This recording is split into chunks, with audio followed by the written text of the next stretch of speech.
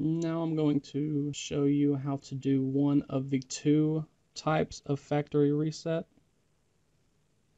This one is normally called the soft factory reset. And for the Galaxy S7 and S7 Edge, we're going to need to launch the settings. We need to scroll all the way down until you see the backup and reset option. Tapping on that backup and reset option, we're going to scroll down again. To the bottom, you should see a factory data reset. We're going to tap on that. This is a little information telling you what is going to be erased when you do a factory reset.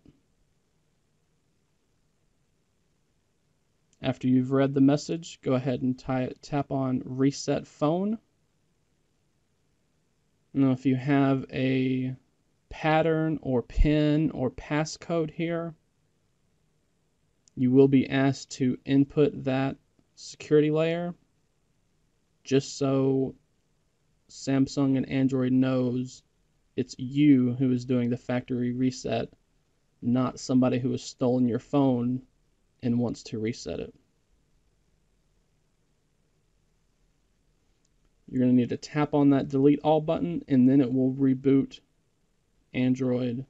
It'll reboot the Galaxy S7 and then start the soft factory reset. This process can take a few minutes. You'll need to wait until the process is done, and then your Galaxy S7 will reboot back into Android, but you'll be at the regular Android activation screen. So you'll need to connect your Google account, sign back into your Samsung account if you have one, and then re-download and restore all of the applications that you normally use from the Google Play Store.